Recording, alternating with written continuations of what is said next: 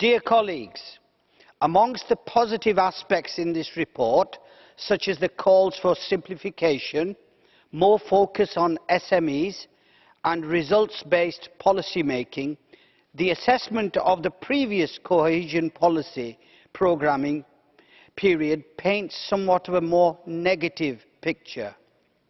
The backlog in payments, as well as the consistently high error rate we have seen in cohesion spending, amounts to nothing more than an administrative mess. Therefore, I am surprised to see the finger being pointed at inadequate funding. The reality is that we have an over-complex system that is not accessible to the end user and remains vulnerable to fraud.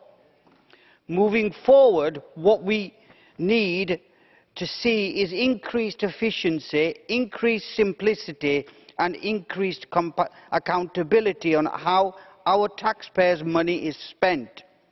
Not an increase in funding, as some in this House may like to suggest.